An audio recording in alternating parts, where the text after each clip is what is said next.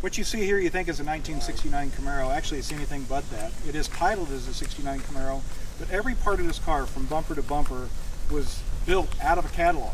Even the body shell, the doors, the fenders, everything comes from a company called Dynacorp.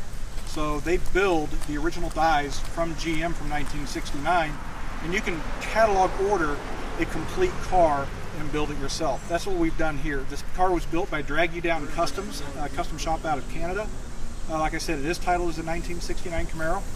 It's got a new LS crate motor with a 6-speed manual transmission. It's got about $85,000 just in parts alone. Forget the labor, okay?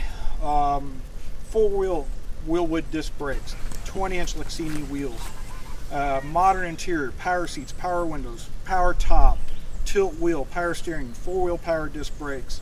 It's got a 4-link rear end by Ride Tech. It's got a custom chassis underneath it and front suspension by Heights Engineering. I mean, you can't build this car for any less than $150,000. And we're auctioning off for charity. You can have it if the price is right.